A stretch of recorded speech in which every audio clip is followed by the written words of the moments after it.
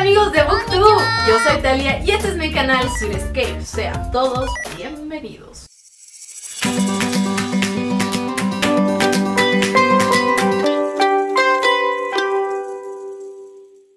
Hoy les traigo un video bastante improvisado, pero casi todo se ha dado para que se grabe este video, excepto el clima.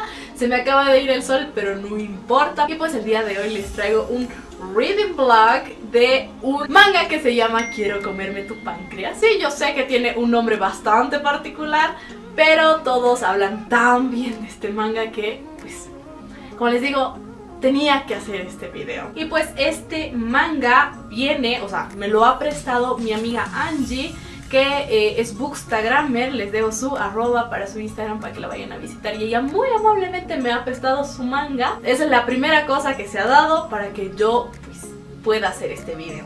La segunda cuestión que se dio para que yo pueda hacer este video es que mi amiga Clau de Choque de Letras me ha dicho que el día de mañana domingo, porque hoy día es sábado, van a pasar la película de este manga por el cine. Me dijo, ¿no quieres ir? Y pues yo era de, ¿por qué no? O sea, tengo el manga, lo puedo leer el día de hoy y mañana me voy al cine. Y pues les explico un poquito. Este manga es un tochote. Tiene 440 páginas. Normalmente un manga tiene máximo pues 200 páginas máximo. Así que esto está pues bastante potente.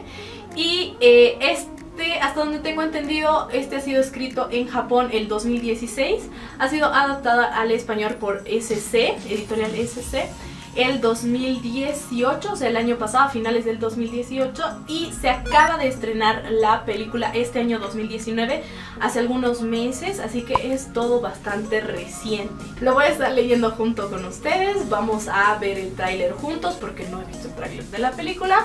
Y vamos a ir al cine el día de mañana juntos. Y después haremos pues un pequeño versus de manga versus película. Dicho eso, nos vamos a ir pues ya sea a mi cuarto, a mi comedor, a mi living, no sé, vamos a ir a leer por ahí por el resto de mi casa este precioso manga. Llegado un punto de esta lectura, quisiera encender esta velita por primera vez, que me la ha regalado mi amiguita Osi, que es una bookstagrammer. Ay chicos, estoy obsesionada con ese olor.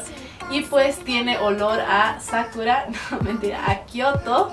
Y bueno, pero tiene hojas de sakura y la protagonista se llama Sakura y en la portada aparece un árbol de sakura, así que creo que va perfecto para la ocasión.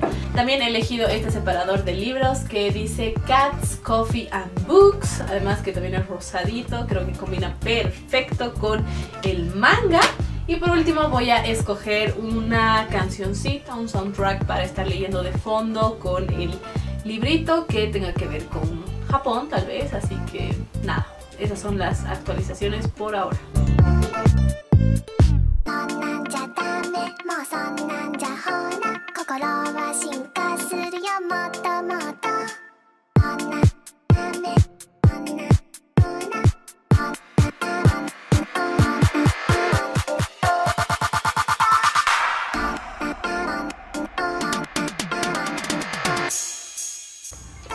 Uf, ¿cuántas veces yo no he sentido esto?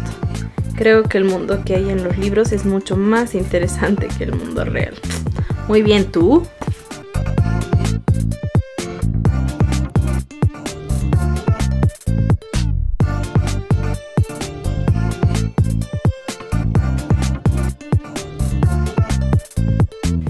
Y yo un sábado normal por la noche leyendo manga. La gente un sábado normal saliendo por la noche de un sábado. Esto resume claramente mi vida social. Chicos, ya estoy en el capítulo número 3 y la verdad me está gustando. Antes de que empiece siquiera el primer capítulo, ya saben cómo va a terminar. En el primero y segundo capítulo básicamente se conocen y en el tercero como que ya son amigos íntimos. Pues está bastante interesante, pero entre medio de esto le pregunté a mi amiga Osi, que es la misma que me ha regalado la velita. Le pregunté que por qué el manga en la parte de atrás decía la adaptación al manga de la novela homónima, porque yo no me entiendo mucho estas cosas, así que le dije, ¿tú sabes por qué dice esto la contraportada del manga? Y pues me dijo que en una primera instancia esto es una novela y después ya la adaptaron a manga y finalmente es adaptada al cine, así que está bastante interesante. No sé si esté traducida al español la novela, de hecho la puedo buscar porque no estaría mal, también va con el canal. Y pues bueno, continuemos leyendo el manga porque dentro de poco la luz natural va a desaparecer y yo prefiero leer con luz natural. Yo creo que este manga lo termino hoy sí o sí, así que continuemos.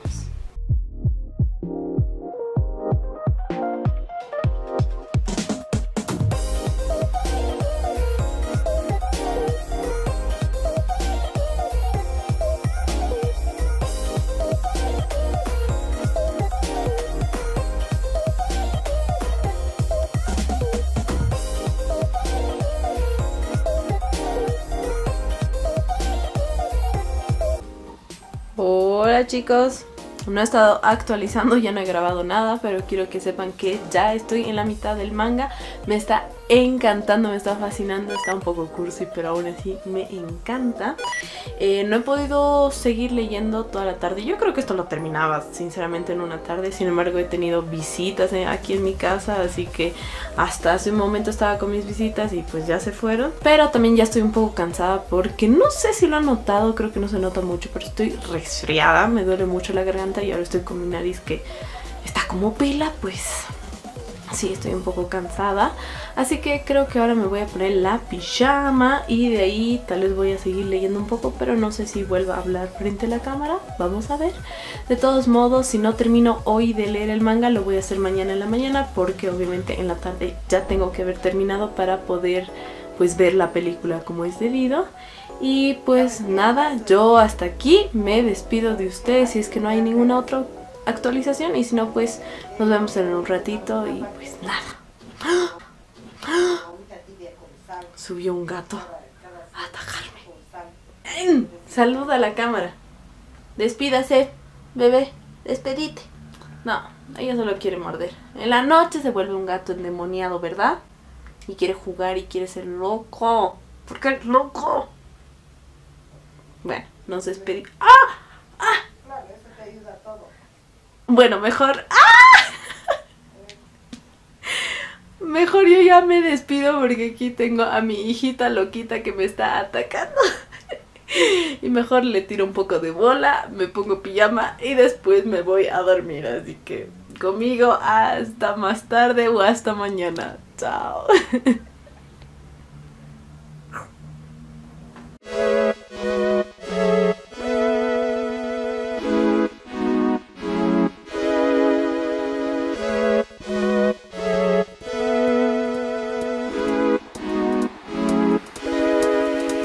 Hola chicos, hoy es un nuevo día, ya he pasado la mitad del manga. Estoy muy emocionada porque ya estoy en el capítulo que se llama Quiero Comerme Tu Pancreas, así que estoy con sentimientos encontrados porque no esperaba que sea una novela, bueno, perdón, un manga así, pero está muy bonito, es que no sé cómo explicarme, o sea, no es un insta-love, no hay esas cosas, sino que todo va sucediendo poco a poco, todo pasa con calma, pero al mismo tiempo te vas... Es un sufrimiento pues bastante largo, diría yo. La verdad es que lo estoy disfrutando y yo creo que ahora en la mañana lo termino para que así en la tarde vayamos juntos al cine a ver la película al fin. Nos vemos pues en la siguiente toma.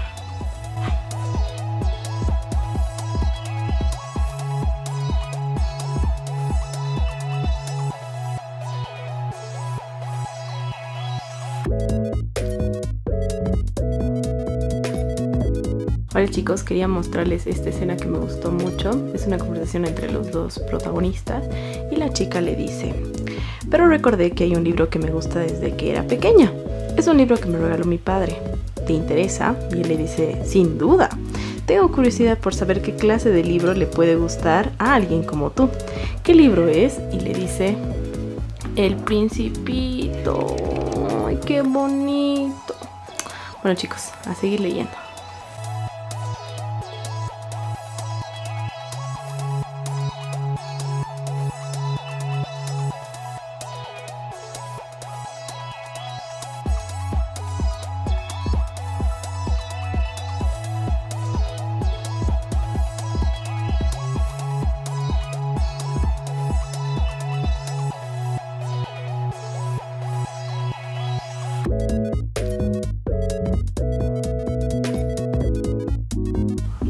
se me ha quedado corto, chicos.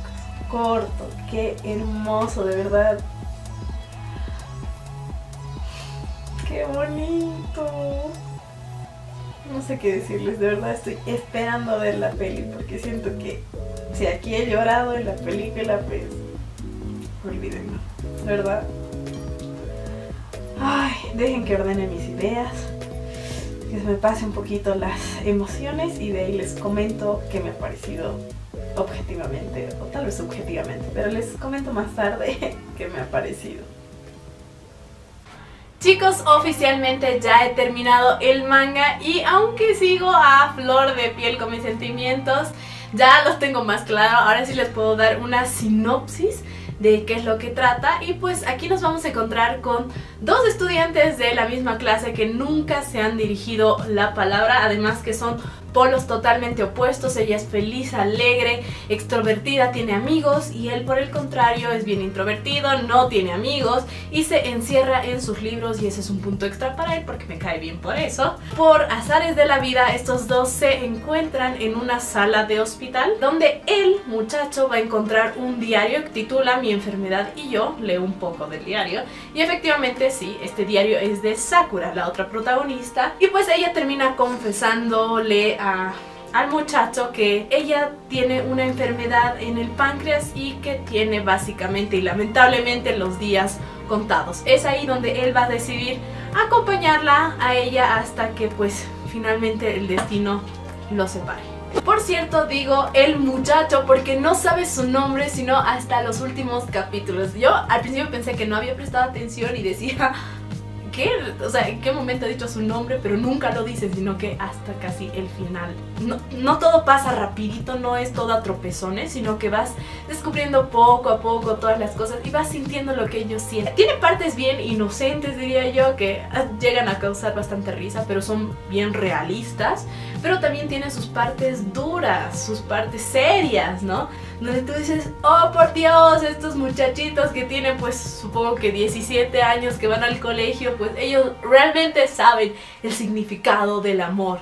Y a pesar de que esta novela sí es bastante romántica, por decirlo así, no quiero todavía tocar ese tema porque es un tema bien delicado, que hay mucho que decir de esa parte, pero prefiero decirla después de que veamos la película. Vamos a hablar de eso más adelante, pero ay, debo decirles que realmente me ha tocado el corazón. Por último, de lo que quiero hablar antes de que nos vayamos a ver el tráiler y después vayamos a ver la película, es de el nombre, porque hay que admitirlo, tiene un nombre bastante raro que de buenas a primeras no te viene nada bueno a la mente, ¿no? No entiendes qué tiene que ver el nombre con el amor, o sea, no. Pero la forma en la que terminas entendiendo por qué se llama así este manga es realmente fantástico. Porque uno de los personajes lo dice al inicio, y creo que se los he mostrado, lo dice casi al principio, pero al final lo vuelven a decir y tú dices,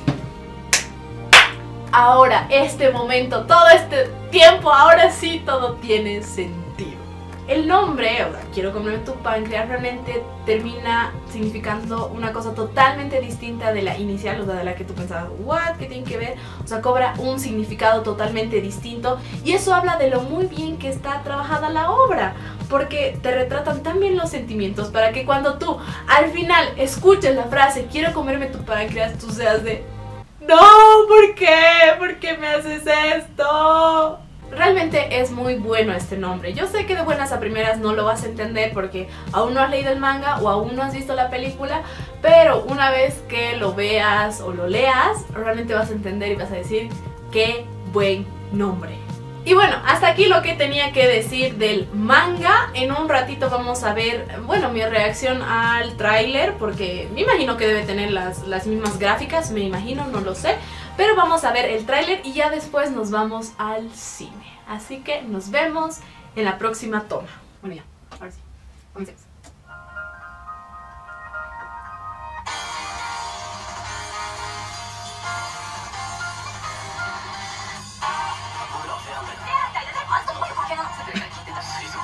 Él es diferente, o sea...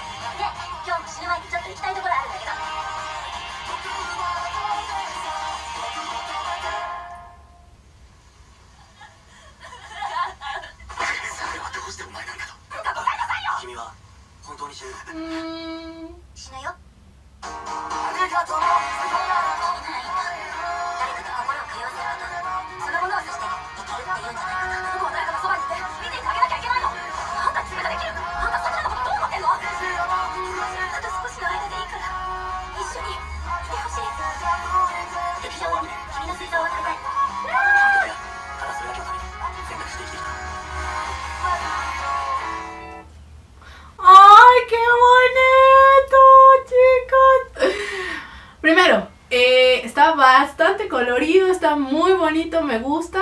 De buenas a primeras no me llamaría tanto la atención, pero creo que el tráiler no le hace justicia a lo que realmente es el manga. Sin embargo, está bien, Sakura está preciosa, está bien parecida al manga. Sin embargo, el chico no lo veo tan parecido. Incluso en el manga pareciera que los dos son del mismo tamaño, porque cuando salen obviamente están juntos y parecían del mismo tamaño, pero aquí está gigante, está súper alto. O sea, son realmente nimiedades que no importan mucho, pero esas son las primeras diferencias que yo veo. Espero que el soundtrack esté bueno, esté interesante para esta película. Ahora sí, cierro esto y nos alistamos para ir al cine.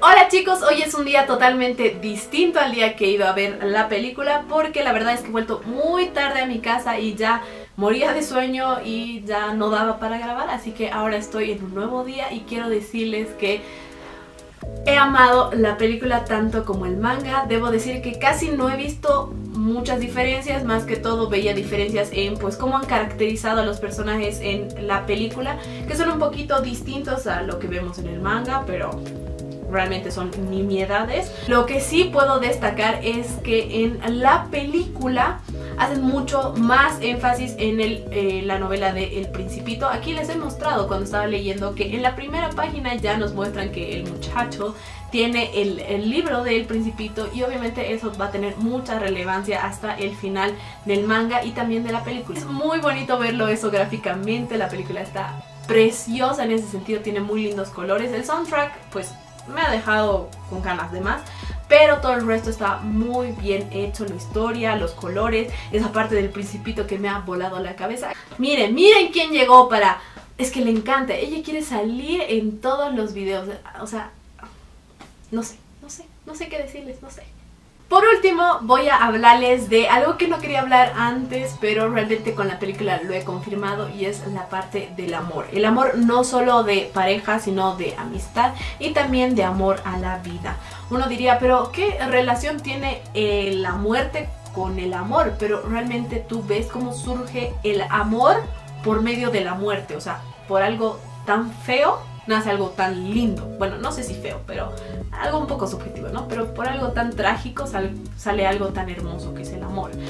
Puedo decir que tanto en el manga como en la película no van a encontrar escenas románticas, no van a encontrar esas típicas escenas de ay, dame un besito o abrázame o vamos a la cama. No van a encontrar absolutamente nada, solo van a encontrar amor puro. Tú vas a ver cómo todo va surgiendo sin necesidad de una escena explícitamente romántica, ¿no? Entonces eso habla de lo muy bien que está trabajada, ya sea tanto en la trama aquí como en la película.